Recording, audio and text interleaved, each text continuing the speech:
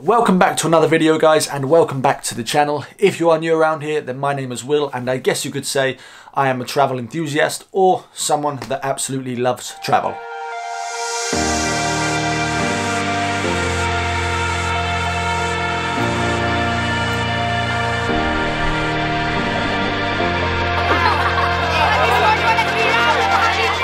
So if you are new around here, then please consider subscribing because plenty more adventures, travel advice and travel vlogs to be made in the future. So in today's video, I am pretty much going to be explaining how I've been able to travel on and off for the last 5 years. And the key words there are on and off, because many people for some reason think that I've been traveling continuously for the last 5 years, but that is not the case. So in today's video, we will dive into all of that, and it will basically be a story time and the history of my last 4 or 5 years traveling. So I guess this all started for me back in 2014 when I was studying at a university here in England, and I decided, you know what, this just isn't for me. I wasn't feeling it.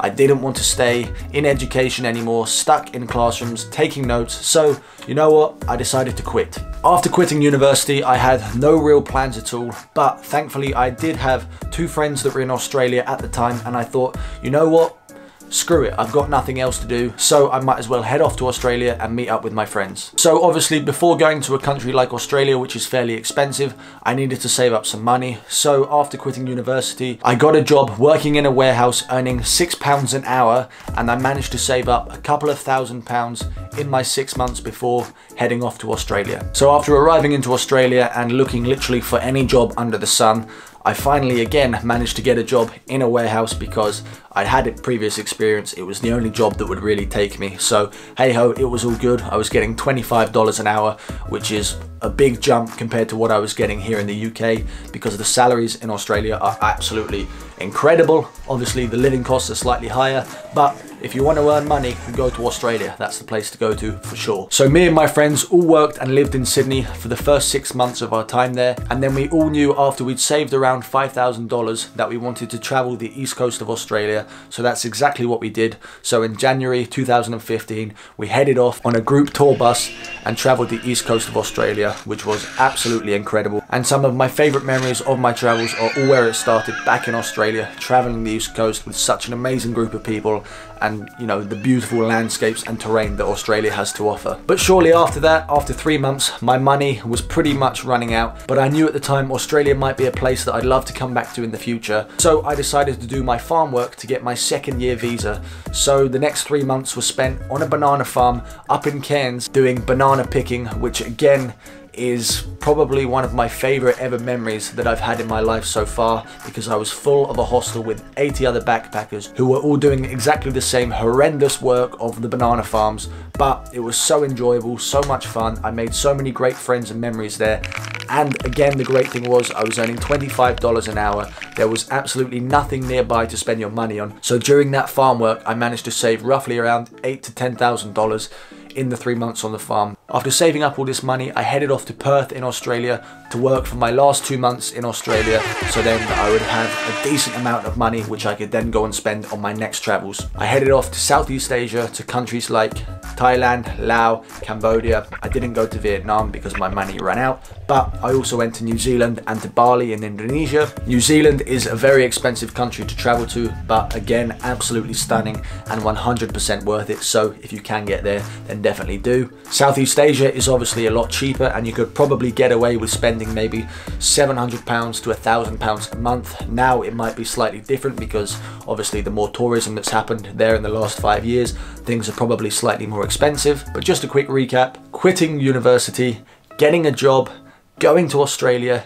getting a few jobs in Australia, saving up some money, then heading to Southeast Asia and New Zealand. And then in December the 24th, I think it was, of 2015, I surprised my family and went home dressed as Santa Claus, which was maybe one of the best days of my life, coming back after 18 months of being away and completely surprising my family. That was such an awesome feeling, and yeah, I'll put the video on the screen so you can at least watch a bit of that. So after all that time of being away, I really thought to myself, maybe the traveling is done. I'd been away for a long period of time. I'd been to a few countries, and I thought, you know what, now it might be time to kind of settle down, get a career. I was 22, 21 at the time, so you know, that is the time when society pushes you in that direction. There's pressures from family, from friends. Other people are going that way of life. So for me, I also felt the pressures. So when I was back in England after my time away, as I'm sure many people felt, I felt like, what the hell am I doing with my life? Where am I going to go? What is my purpose? All these kind of questions that were running through my brain every single day. But I did have one goal in mind, which was to learn to be an electrician. Now, this was a goal which I'd set because I knew that in Australia you could go there as an electrician, earn good money, and you know, I could potentially settle out there. So that's what I did. I learned to be an electrician in England, doing a 6-month fast track apprenticeship, I guess you could call it. After doing the apprenticeship, or halfway through, I realized, God, I hate this. I don't want to be an electrician. However, I still qualified and everything like that. And I actually got a good job working for an audio-visual company up in London, earning, I think, around £24,000, something along those lines. I can't exactly remember. And at the time, being 21, living still with my parents, that was, you know, a decent wage for someone my age at that time. So I remember thinking, to be honest with you, like, is this my life now? I have a good job, there's progression here, I could go supervisor, manager, whatever. I could move up the ladder, probably earn some good money in the future, and then settle down. But after just over a year, I had this itching feeling and desire to go away again. There was not a single day that went by when I wasn't thinking about traveling and getting out of England, because for me, England is not the place where I really want to live in the future. Although I love this country, it's not somewhere where I can see myself staying long term. So I felt like I needed a change. I felt like I needed to get out of my comfort zone. So I thought, what country would be good to get out my comfort zone, push myself, and is cheap to travel to, and I came up with the idea of heading off to India. So in my electrician job before I went to India, I managed to save £6,000, which again is more than enough when you go to a country like India. Again, when I went, I had no plans at all. No idea how long I was going to stay out for, no idea if I would come back home, which countries I would go to after. I just had the money in the bank, which I'd saved from working, and the world was my oyster. But I absolutely hate that saying so much, even though it's true. I hate it, but I can't believe I just used it. So in January 2017, I headed off to India on a one-way ticket and spent the next 4 to 5 months traveling around India, and also 1 month in Sri Lanka. It was absolutely incredible and exactly what I wanted from India, and Sri Lanka was getting out my comfort zone, which certainly happened. A culture shock, because I've never really been to a developing country like that, but India is absolutely incredible. I loved my time there and I can't wait to go back there in the future. And I think I spent around £4,000 in those 6 months that I was traveling between Sri Lanka and India. So once again, I obviously came back home, and this time I was even more headless or screwless, whatever the word is, of what the hell will I do with my life. I honestly didn't have a clue. And every time that I went away, I kind of felt like I would come back with a bit more enlightened. I would feel like I had a bit more of an idea of what I wanted to pursue.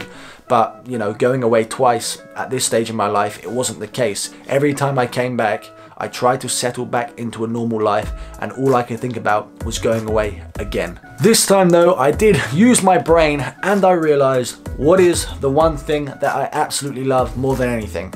And if you know, well, you should do if you watch this channel, it is travel. So I applied to all these jobs in London, working as a travel executive, travel salesman, ski rep, all these kind of stuff.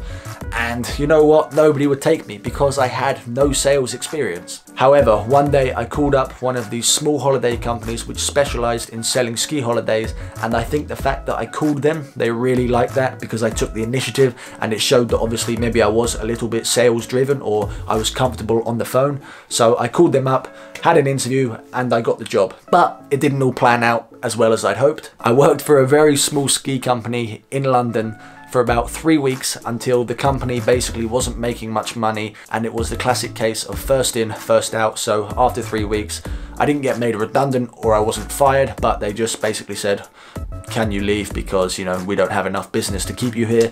So I thought, Christ almighty, like, I'm going back to square one again. I've tried to pursue something in travel. I was trying to get the experience in sales so that, you know, potentially I could go into the travel industry in the future.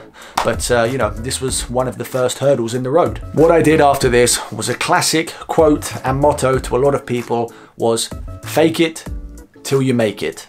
And that is exactly what I did. There was a big holiday company in London who were looking for new employees, so I applied to them. I lied on my CV. I said I had about 6 months sales experience when in actual fact I had about 3 weeks. But I knew in myself, I knew I was confident I could do sales. I knew the type of person that I was, that I could pick up the phone, talk about travel, talk about holidays, and do a good job. So I went into the interview, absolutely smashed it, and I got the job working for a company called Club Med, which was the company I was working for right before I left to travel to Nepal. This was kind of the little breakthrough that I thought that I was looking for. I was in the travel industry, I was working for a good, reputable,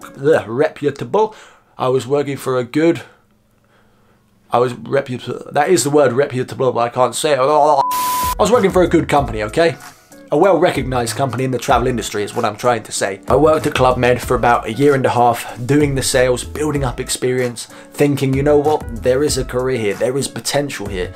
Am I now going to settle down and stop traveling? But after about 1 year in the company, again, this itching feeling and desire came back to go traveling again. All the while I was still living with my parents, so I was still able to save up money each month to put aside for not potentially travel, but for a house or whatever it was. I put all of the money that I was saving into a savings account and just built up the money gradually over my time working for the company. And after about 1.5 years working, I thought, you know what? This is not the life that I want to live. I don't want to be stuck in a 9 to 5, being restricted, being told what to do every single day. So I said, screw this, I'm gonna go traveling yet again. Now, at this point, you'll probably imagine what my friends and family were thinking, because this is now the 3rd time that I've, in their mind, run away from real life, run away from reality, and I'd missed and potentially wasted a couple of opportunities working for good companies. And, you know, I just pretty much put my middle finger up and said, no, I don't want this life. You can probably see the theme of this video and how I've been able to afford to travel on and off for the last 5 years. I said in the beginning, there are no secrets, because there really aren't. It's literally getting a job, saving up some money, spending my money all on travel, then coming back, getting another job, and doing exactly the same. It's a process which I've been repeating for the last 5 years. Travel, work, travel, work, travel. And honestly, I couldn't tell you when I'm going to stop.